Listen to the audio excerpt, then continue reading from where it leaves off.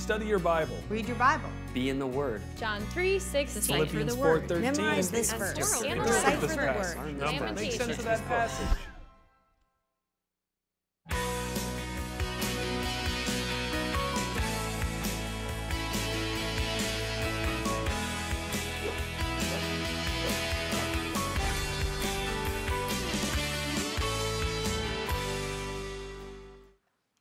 Good morning again, everyone, and welcome to those of you joining us online or out in the atrium or in the CLC, wherever you are. I'm just a little bit excited about spring. Anyone else? I'm tired of winter already. Are you with me on this? Yeah, thank you. I'm ready to be outside. I'm ready to start breathing that non-recycled air again. I'm ready for our boys to start bouncing on the trampoline instead of bouncing off the walls. And parents, you know what I'm talking about? I'm excited about spring. I got a little excited about fall. I should say this. I got a little excited about fall earlier in the week when I heard about Percy Harvin getting traded to the Seattle Seahawks. I'm just saying, some of you knew I was going to say that. Sorry. But I'm excited about spring. And so I brought my golf clubs up here. And I'm going to put them right in front, hoping that God will get the hint. Okay. Do you know how warm it was this time last year? Do you know? 80 degrees today. And this morning when I got up, it was 8 degrees today. So now that we're in a good mood, let's talk about the series that we're in. We're in a series called 40 Days in the Word, 40 Days in the Bible. And we're concluding the series today, and I hope that it's been helpful for you, this series. I think, personally, that every week of this series has been inspiring and informative and important, every week. But I want to let you in on a little secret. Don't tell Bill and Shay, okay? This week is the most important. Why? Because this is when the rubber hits the road. Applying the Word is what we're talking about this morning, applying the Word. How do we as Christ followers apply God's Word, the Bible, to our lives? How do we put God's words into practice in our lives as Christ followers? Now, I know there are some of you in here, even as I say that, you wouldn't necessarily consider yourself a Christ follower. And if that's the case, you probably aren't sure what you believe about the Bible, or maybe you are sure, maybe you don't believe. And if that's you, here's what I want to say. It's okay. In fact, it's more than okay. We like to say at Hosanna that there's room to wrestle here at Hosanna with some of those questions, that there's room to be on the journey.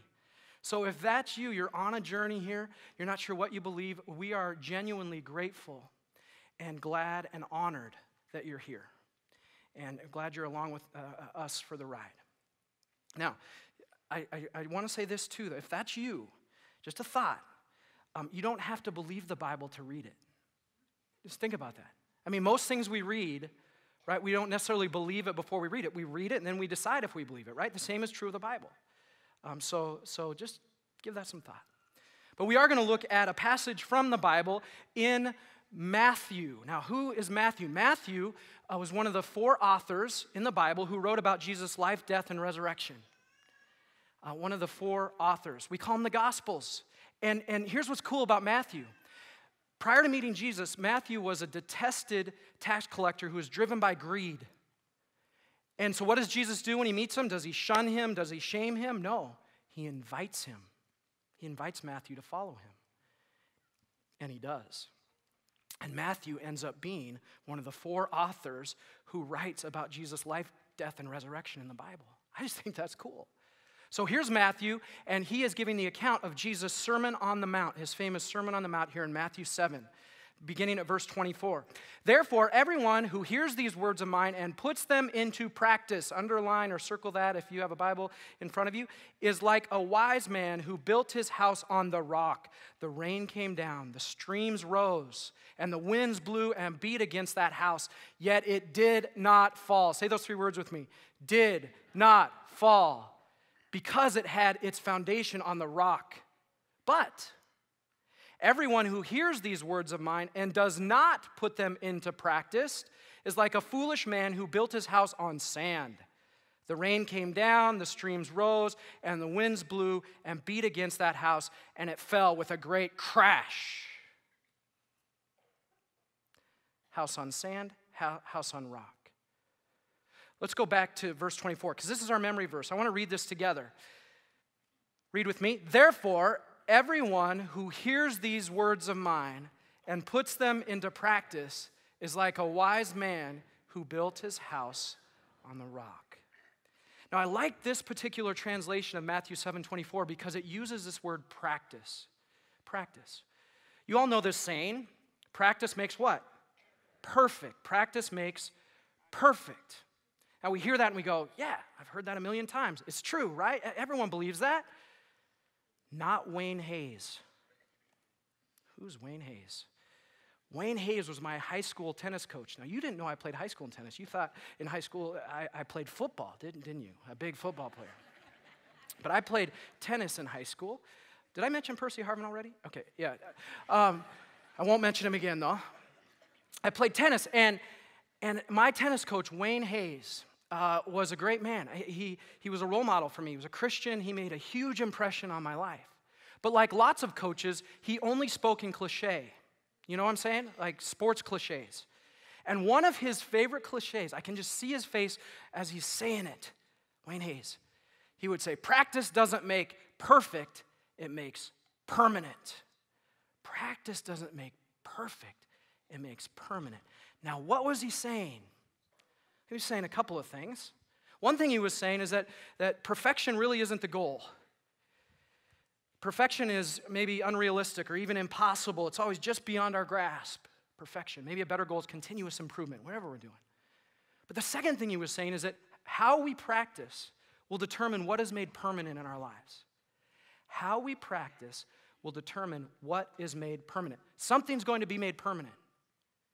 And how we practice, whatever that thing is, will determine what is made permanent. Which means that practice is like really important. How we practice is really important. Because see, if we practice the right way, then the right stuff will be made permanent. If we practice the wrong way, then what? The wrong stuff will be made permanent. Now, I am excited about spring, and I am specifically excited about my golf game in the spring because I play my best golf in the spring. Any other golfers like that? Why? Because I haven't spent a whole summer, reinforcing bad habits over and over and over again. Essentially practicing the wrong way and making the wrong stuff permanent. At the beginning of the spring, when I first start playing, I'm like, I'm good. And by the end of the summer, I'm like, my game is permanently ruined, until the next spring. If we practice the wrong way, the wrong stuff is made permanent. And it's true when it comes to reading and applying God's word, the Bible as well. If we practice the wrong way, the wrong stuff is made permanent. I need to say this. There's a lot of biblical malpractice out there today. And there's a lot of just people using the Bible the way that it was never intended to be used. Malpractice. Wrong way, wrong stuff's made permanent. But if we practice the right way, the right stuff is made permanent. And that's what Jesus is talking about in Matthew 7. If we put these words of his into practice the right way, then we will be building our house on the rock, and when the storm comes, our house, our life will stand. Practice makes permanent. So, with that in mind, we're going to spend a good deal of time talking about how to practice proper application. I mean, if practice is that important and how we practice is that important, then we need to make sure we're practicing properly. With me? So here's where you want to start taking notes, okay? This part of the message is a little more teaching-oriented, and I would encourage you to take notes. First, to practice proper application, we ask, what did it mean to them then? What did it mean to them then? Who's then? And who's then? And where's then? When's then? I should say. Them, the people who were originally hearing and reading these ancient texts that we now call the Bible, this collection that we call the Bible. Then was, in some cases, 2,000 years ago, in some cases, 3,000 years ago. What did it mean to them then? We've hit on this just about every week of the series, so I'm not going to belabor it, but we've talked about historical context, we've talked about observation, the Owen soap, we've talked about seeing the original setting. Last week, if you were here, you know this, that Shay did an outstanding job of showing us how important this idea of understanding original context is if we really want to understand the Bible. So I would check that message out online if you haven't already. But we need to practice asking this question: what did it mean to them then, before asking the question, what does it mean to me today? That's an important question, and we'll get to it. But if we start with that question, what does it mean to me today, and end with that question, we only get the tip of the iceberg when it comes to reading and applying the Bible. We do. In fact, sometimes we even miss the application altogether.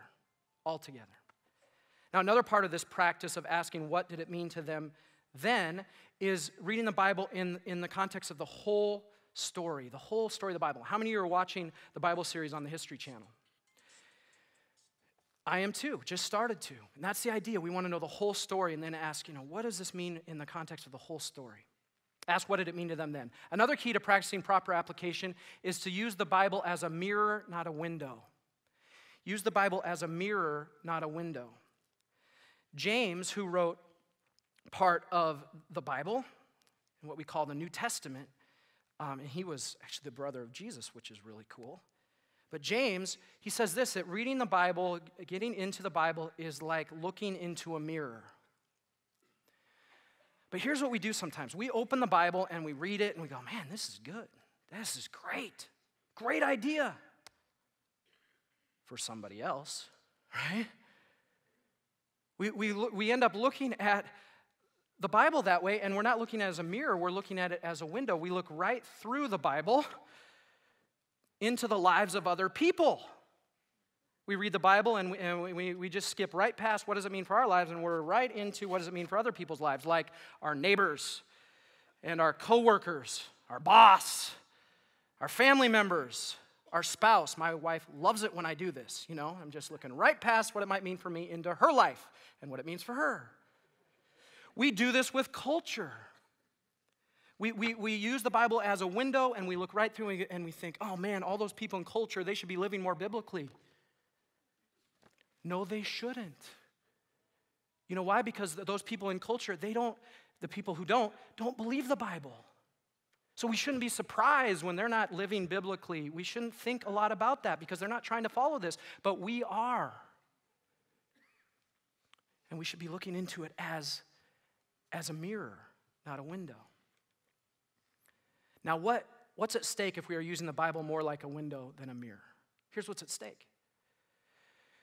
If we're always looking at the Bible as a window into other people's lives and how they need to live more biblically, then we never grow. That's what's at stake. We never change. We never see into this mirror that's showing us who God has created us to be. We stay stuck because practice makes permanent. Jesus says this, he says, look at the plank in your own eye before the speck in someone else's eye. Now, what's the best way to do that? Into a window or a mirror? A mirror? Now, as one of your pastors, and there are just maybe 2 or 3 of you in here, okay? The rest of you can just check out, all right? For a couple minutes. But as one of your pastors, for just a few of you in here, if you are reading the Bible or using the Bible more as a window than a mirror, here's what I want to say to you. And I'll try to say it gently and pastorally, okay? Stop it. I mean, stop doing that. Literally, stop reading the Bible. You've never heard a pastor say that before. But if you're reading the Bible that way, stop reading the Bible. It actually isn't helping us out there with the people that we're trying to reach, with God's love, truth. I heard someone say recently that he had to detox from the Bible for a while because he was using it the wrong way. And for just a few of you, 2 or 3 of you, the rest of you are checked out, you may need to take a break from the Bible so that God can work on your heart and you can start using it more as a mirror, not a window. Because practice makes permanent. Practicing the wrong way makes the wrong stuff permanent. And it makes for a pretty ugly golf game if you're always looking through the Bible as a window. Now, there's something else at stake here. And everyone else can come back now, okay? You can come back. And there's something really even bigger at stake. If we're only looking at the Bible as a window and not as a mirror, here's what we miss. James, I mentioned him earlier, he says this. If we look into God's perfect law, we experience freedom. And if we're looking through it as a window, we miss this. We look into God's perfect law, the Bible, and we can experience freedom in our lives. We can see our true identity and our true destiny. And if we're always looking through it into other people's lives, we may miss this freedom and this destiny and this identity. It's huge. Practice makes permanent. Practice the right way. The right stuff is made permanent. Okay. Ready for a guilt trip? Some of you think, I'm already on one. Thanks, Pastor Ryan. It's just 2 or 3 of you, I know. Let's talk about guilt. To practice proper application, make a little guilt go the right way. Make a little guilt go the right way. I want to stress a little guilt. Now, in a previous church experience, I know some of you were led to believe that if you didn't leave church, church wasn't church, unless you walked out there feeling like so guilty that you were going to turn yourself into the local police station or something. I mean, you didn't even do anything wrong. You just felt so guilty. Or maybe you grew up in a church that led you to believe that church wasn't church unless the flames of hell were like lapping at your feet by the end of the service, right? Anyone grow up in a church like that? You don't have to raise your hand, but some of you. And some of you with a Catholic background, I know you're already feeling guilty and you haven't even gone out for St. Patrick's Day tonight. You know, you're just... See, some churches would say this. They would say, make a lot of guilt go a long way. But that's not what I'm saying. I'm saying make a little guilt go the right way. Our world does not know what to do with guilt. Doesn't know what to do with it. Either our world says to us, yeah, don't worry, you should never feel guilty. Don't feel bad at all, you know? I mean, you're okay, I'm okay, we're all okay, let's just be okay together, and you don't ever have to feel bad. Or the other extreme in our world that we hear is, you know, it's all you're bad, or you're not good enough, or you need to improve, you need to self-help yourself and to help in yourself, and you're bad. And the world tells you to beat yourself up. These are 2 extremes. But somewhere in the middle is what I want to call this little guilt that I believe God and the Bible sometimes stirs up in us. This little guilt in the middle. Now, a little guilt can go in 2 directions. This is really important, okay? 2 directions. It can either go in the direction of shame or it can go in the direction of conviction. Shame is the wrong way. Shame is the wrong way. Shame causes us to hide. It's what Adam and Eve do in Genesis 3 after they sin against God. They feel bad, but then it leads to shame. They hide from God. God shows up, and where are they? They're hiding. They're hiding. Shame makes us feel unworthy of God's love. Satan, by the way, he's real, loves to use shame. Loves to use shame. God doesn't use shame. God doesn't use shame. Conviction is the right way. Conviction says, you know, okay, yeah, I messed up. I screwed up. I need to confess that. I need to repent of that. I need to acknowledge that. Yeah, I messed up. You even need to feel a little bit bad about it, because if you don't, you're not going to change. You just need to feel a little bit of that. But it doesn't lead to shame and hiding. It leads to conviction. Now I'm going to change. I'm going to do something different. I'm going to, make this new commitment in my life. I'm convicted that I'm going to move forward. See the difference? Really, really important distinction. But the Bible, as we read it and apply it, can create some healthy, holy guilt in our lives. The key is to make sure we go the right way with it. Now, when I was learning how to preach, and some of you are thinking, he's still learning how to preach. Okay, yeah, I am. I was learning how to preach. I heard this phrase, and I remember it, and I've hung on to it. When you preach, comfort the afflicted and afflict the comfortable. Comfort the afflicted and afflict the comfortable. And I've hung on to that. And maybe you see that in my preaching. I don't know. But I believe that's also true of the Bible. That the Bible will comfort the afflicted and it will afflict the comfortable at times. Now, I know that there are some of you in here that, and hear me, I think about you every time I write a message. You've been on my heart this week as I prepared this message. There are some of you in here that are afflicted. You're in the afflicted category. You're hurting for certain right now. I mean, life is a big old mess. You're afflicted. And if that's you, let God's word, let the Bible comfort you. This guy Isaiah, a prophet in the Old Testament of the Bible, he says, comfort, comfort you, my people. Later on, he says, like a mother comforts her child, I will comfort you, says the Lord. Isaiah, in another place, he says, you who are weary, if you hope in the Lord, you will renew your strength. Find comfort in that. Jesus says, all of you who are weary and heavy burdened, I will give you rest, comfort you. This guy named Paul, he wrote a lot of the New Testament, and in one place he says, the God of all comfort will comfort you in all your troubles, all your troubles. And then later, Paul, in another letter, he says this, nothing can separate you from the love of God which is in Christ Jesus. Nothing. If you are afflicted, let God comfort you. Now, if you're comfortable and you just find yourself getting more and more comforted all the time, and you read the Bible and it's always about your comfort, and you never find yourself getting a little uncomfortable, stay after church for a special bonus sermon, okay? It's funny. Some of you will, I like that. It's funny. Another important practice is to get a second opinion. Get a second opinion. I came across this quote a couple of weeks ago. Anytime you are absolutely sure God is on your side, it may be good to get a second opinion. You know, anytime you are absolutely certain that God is on your side in a decision or a situation, it may be good to get a second opinion. There's some wisdom in that. There's some humility in that. Proverbs says this, plans fail for lack of counsel, but with many advisors, they succeed.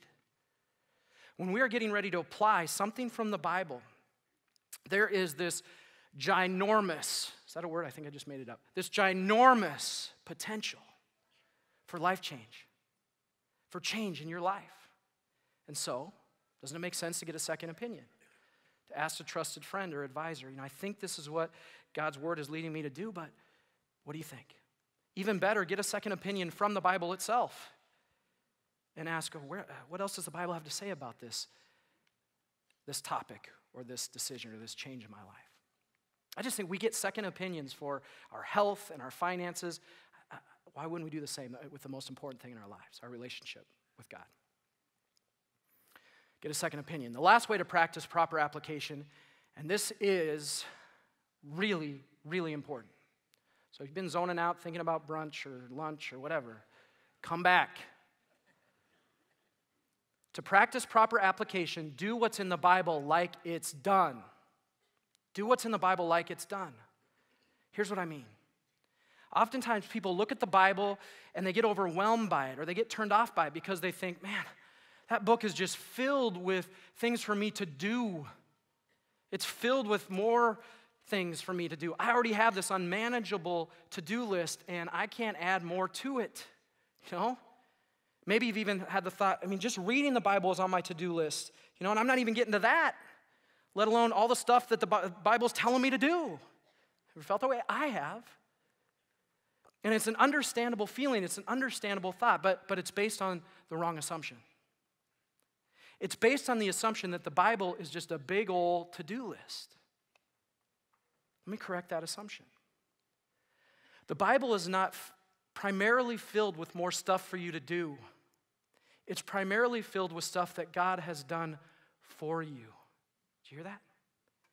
The Bible is not primarily filled with more stuff for you to do. It's primarily filled with stuff that God has done for you. Hear that? Another way to say it is the Bible is not about what you have to do for God. It's about what you can do now. What you get to do because of what Jesus has done for you. It's the difference between reading the Bible prescriptively and descriptively. And I could talk a lot about that, but what I want to say is, instead, approaching the Bible this way, instead of as a big old to-do list, will revolutionize how you see and read and apply the Bible. Absolutely revolutionize it. Do what's in the Bible like it's done. Tyler, when he was up, I love it when Tyler gets up here, don't you? He did announcements. He's so cool. I was thinking he should just do the sermon, the message, you know? But he told us about our Good Friday service, and the Good Friday service is the Friday right before our Easter services, and I agree with what he said. It's a good way to prepare for Easter.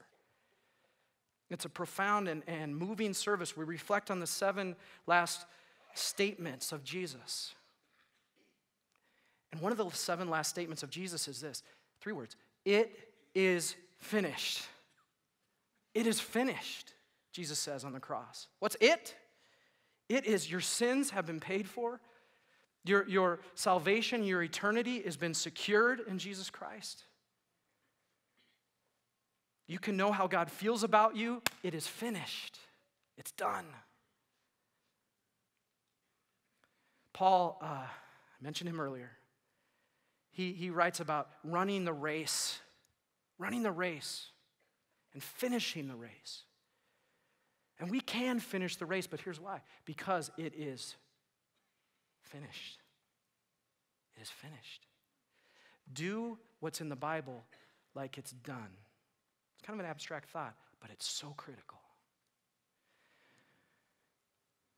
So critical. And as our fearless leader often says, just let that one lean on your mind for a minute, okay?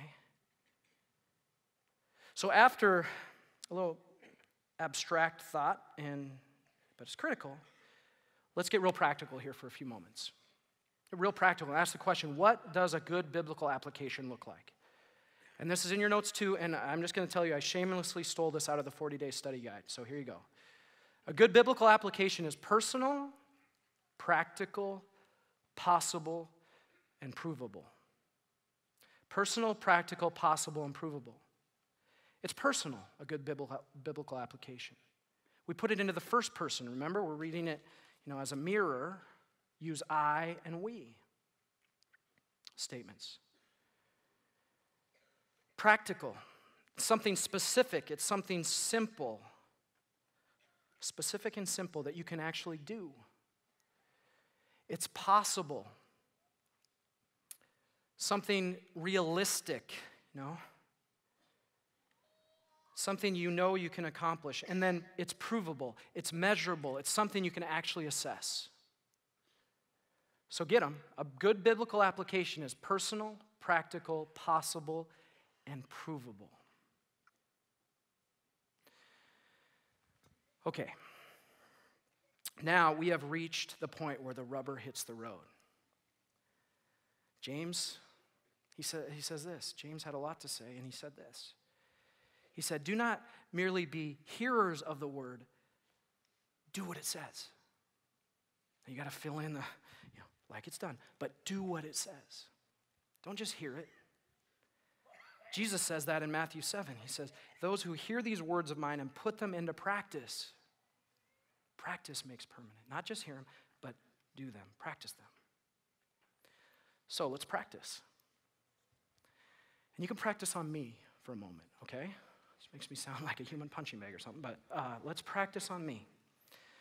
You need to know this about me. I am a recovering people pleaser. Some of you know exactly what I'm talking about. In fact, some of you aren't even in recovery yet. You need to get into recovery, okay, on this one? And here's the thing about being a people pleaser.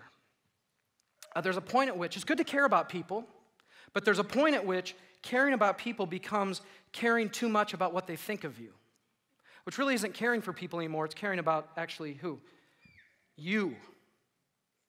So people pleasing actually is just really, this whole self-absorbing experience. Now, if you can relate to that, there's good news. There's an app for that. Okay? There's an application for that. And it comes from one of my life verses, Galatians 1:10. Galatians 1:10.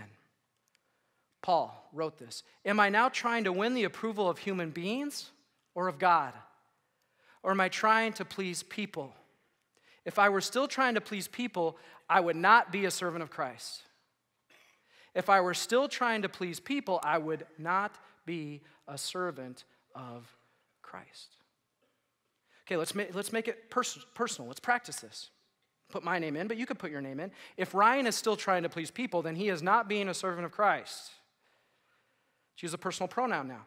If I am still trying to please people, then I am not being a servant of Christ. Make it personal. Sounds almost like a confession, doesn't it? Yeah. An affirmation, it could be turned into an affirmation. I am trying to please God, not people. A prayer. Now let's turn it into an application statement. Starting with these two words, this week. This week. Okay, this is the possible P. Don't say, for the next 87 years of my life, or even a New Year's resolution, because we all know how those go. But just make it possible. This week, I am going to seek God's approval over the approval of others. That's the application right there. That's the nugget. That's where we're trying to drive home some change. We want God to bring some change there. By running my day through the filter of Galatians 1:10 3 times a day. That's the practical P. Something practical that you can do. What would this look like? 3 times a day, setting aside time morning, afternoon, and night to run your life, your day, through this filter of Galatians 1:10. To look back and ask that question, am I living to please people or God? Maybe even confess a little bit there. To look ahead into the next part of your day, say, oh, okay, God, I want to live to please you, not people. To certainly in that moment to say a prayer, God, help me to do this because I can't do it on my own. And that's really important. And we won't be able to do this or any of the thousands of applications that are in the Bible without God's presence and the power of the Holy Spirit working in our lives, doing supernaturally what we can't do naturally. You see how this is turning into an application? What about the other P, provable? How do you prove this? Well, one way to answer that would be, did I actually do this 3 times a day for a week? And here's my thought on that. If you were to do something like this or whatever, the application is for you 3 times a day in the Bible and actually do it, I guarantee you, that's a little bit risky to say that, but I guarantee you, you would experience change in your life. God's word just has that power combined with the Holy Spirit. But still, that's doing it. Now, how do you prove the outcome? How do you prove that this has actually led to a different outcome? Other applications are more quantifiable, more objective, like weight loss or finances. Other applications. This is more subjective. But I would say on an application like this, the proof's in the pudding. The proof's in the pudding. What do I mean? I mean that the people around you should be able to see a change, and the people close to you should be able to ask them, do you see a difference here? Am I living to please God, or am I living to please people? I love my wife because she will always shoot straight with me on this. I've worked really hard on this, not saying I love my wife, but, okay? I love my wife because she will shoot straight. She'll tell me where I am. You see how this verse has been turned into an application that you can practice. And practice makes what? Permanent. And I have been practicing this verse, not quite this way all the way through, but I've been practicing this verse for like years and years practicing. And now, here's the thing. I don't care what you think, all right? Okay. So make sure you listen. I mean, I do. I mean, it's not about perfection, right? And it's okay to care a little bit about what other people think. But I have grown over the years to care way less about what other people think and way more about what God thinks. You hear what I'm saying? I have grown to care way less about seeking others' approval and way more about God's approval. And what's so amazing about God's approval is that in Jesus Christ, you got it. You got his approval. In fact, in Jesus Christ, you have as much approval as you're ever going to get. You have his full and complete approval in Jesus Christ. You don't have to seek more of it. You don't have to work for it. You don't have to wonder, can I have more of his approval? In Jesus Christ, you have his full approval. And let me tell you, that changes everything about how you live your life. Everything changes. And we've been saying right from the very beginning of this series, and actually the beginning of the service for those of you who showed up on time, that the purpose, conviction, not shame, all right? The purpose of the Bible is what? Changed lives. And so as we wrap up this series today, I'm going to put that question before you again. How does your life need to change? How does your life need to change? How might you need to experience more conviction in your life? How do you need to grow? Let's personalize this as we wrap up this series. Put a personal imprint on it. And so, as a way of doing this, we're going to give you just a couple of moments to reflect on those questions. How does my life need to change? Where do I need to have more conviction? How do I need to grow? Just a couple of minutes to reflect, to listen to God, and then respond in the moment. Maybe write that thing down or turn to someone next to you, probably someone you came with, but just turn to someone next to you and whisper, this is what it is for me. Or if you don't do either one of those, then just lock it in mentally. I'm going to give you a couple moments here, just to reflect and personalize this. And while you're doing that, I'll step back and pray for those 7 people who don't think they need to change, okay? Let's reflect.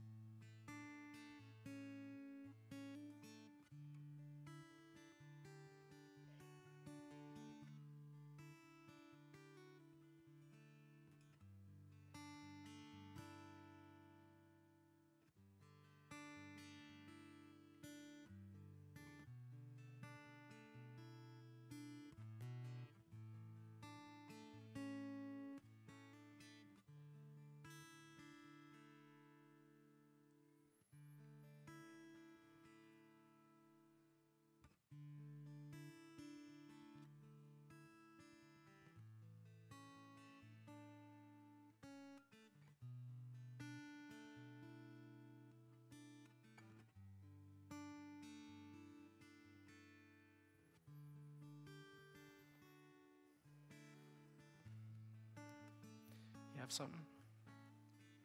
Some of you have like 17 things. Just 1 or 2 is okay. And if you have something, an area to grow in, something that needs to change, then let me help you identify what we like to call in GrowLink, your next best step. Here's what it is. Take that growth area or that thing that needs to change in your life and open the Bible this week. You don't even have to believe it. Just open it. Try it. And then, as you look into it like a mirror, not a window, find a verse or a passage or a story that fits where God's leading you. And we have people around here that would love to help you with that. If you just find yourself going, I don't know where to start, we'd love to help you. And then put into practice everything we've learned in this series, what we talked about today, and make an application out of it. Just like I did with Galatians 1:10. Make it provable, right? Ask someone to help you with that, maybe. And then from there, here's what I'd say. Practice and practice and practice and practice, because practice makes permanent in your life. Just like Jesus says in Matthew 7, if you put my words into practice, you'll be building your house, your life on the rock. And as the storm comes and the wind and the waves, your house, your life will stand. There will be a permanence. It will last. And that's my hope and my prayer for you. I'm going to pray for you about that in a minute. But first, I want to extend a special invitation this morning. As we wrap up our series, wouldn't it just make a lot of sense for you to come forward with whatever you wrote on paper, you locked in mentally, or whatever it is, to say, yeah, this is my next best step. Come forward for prayer. Seal the deal. It's all confidential. You can go to the prayer chapel too. These trained prayer ministers would love to pray with you and kind of seal the deal around this commitment, and then put some wind behind your sails as you go from here, the Holy Spirit behind your sails. And then lastly, there are just maybe a handful of people. You're so close to my heart, but I want to say this, that the biggest change that could take place in your life would be for you to know that you have God's full approval in Jesus Christ. In Jesus Christ, you are his son. You are his daughter. And if that's you, I would come forward. I wouldn't waste a second more of this life. Come forward. Have someone pray for you or in the prayer chapel. Please stand so I can pray for all of you right now.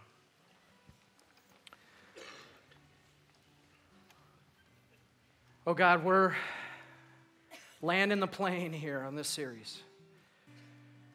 And there's been a lot that we've learned, and there's been a lot that we've experienced, even today, Lord. But you're so good, God, at knowing exactly what we need, of helping us personalize this, of making it personal. And so, Lord, we thank you for your word, which, as we look into this perfect law, this perfect word, we can experience freedom. And I pray for each and every person here today, Lord, that however you're stirring on their heart, wherever they are on the journey, we're all on a journey. God, that you would continue to give them courage and conviction. Be the wind behind their sails, God. That they would move into that next chapter of life that you have for them. God, we thank you that because of your word and the power and presence of your Holy Spirit, our lives can change. You embrace us and love us just the way we are, and yet you love us too much to leave us there. So thank you, God, that we can experience all that you have for us. And may that happen, just one more step for each person here today. And one step after that. And now lead us as we pray the prayer that you taught us, Jesus. Our Father, who art in heaven, hallowed be thy name. Thy kingdom come, thy will be done, on earth as it is in heaven. Give us this day our daily bread, and forgive us our trespasses, as we forgive those who trespass against us. And lead us not into temptation, but deliver us from evil. For thine is the kingdom, and the power, and the glory, forever and ever. Amen. God bless you. We'll see you next week.